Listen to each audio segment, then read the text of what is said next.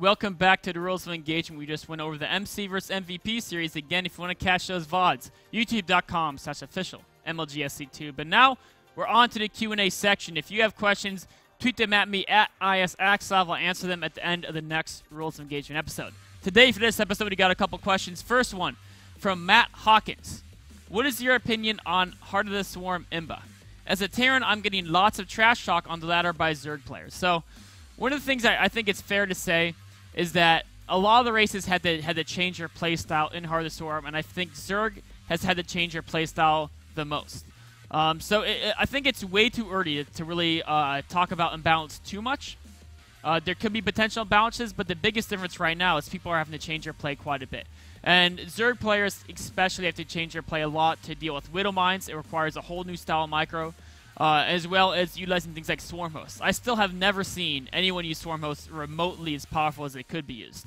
In addition to things like the new fungal growth, utilizing the fact that it has greater range, but of course it's a little bit harder to hit things with. You have to figure out how to predict where your opponent's going to be, similar to how you would use Psystorm. And it's a whole new skill set, and I think Zerg has the most new things to deal with because you have to react to all the new things Terran and Protoss can do in addition to learning how to use their new abilities.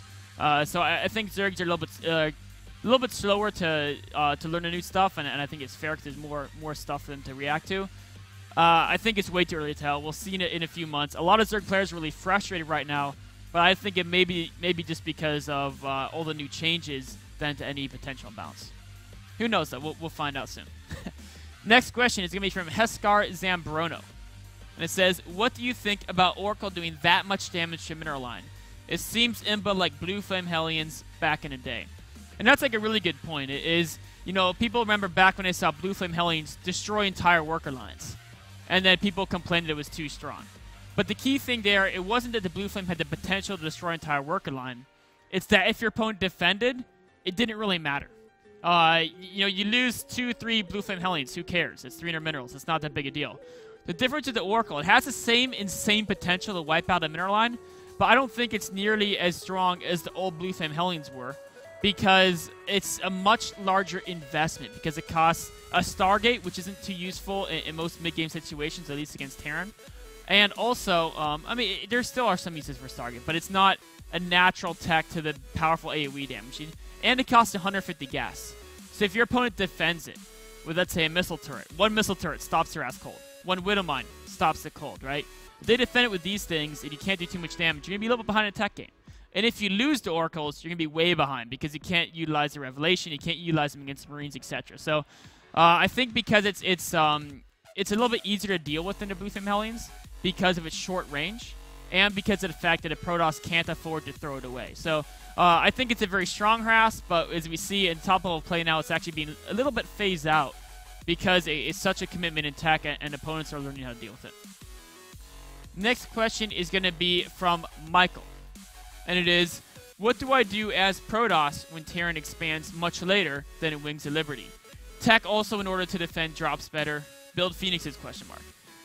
So I think what he's saying is if a Terran expands later and they have a tech option, right? Like we saw MVP do that. We've seen a lot of Terrans do that. They get the gas first, reactor, factory, then command center, or reactor, then command center, then factory, some type of slightly later expansion with tech thrown in.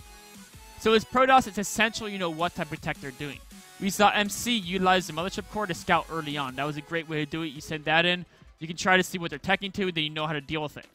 One great way is if you fast expand, you get a quick forge.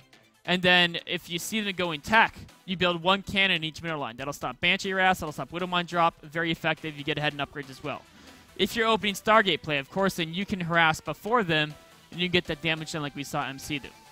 And then also to defend drops better, build Phoenixes. That's something I've been playing around with a bit, and I've seen a couple other really good Protosses do it, and I think it might be able to work.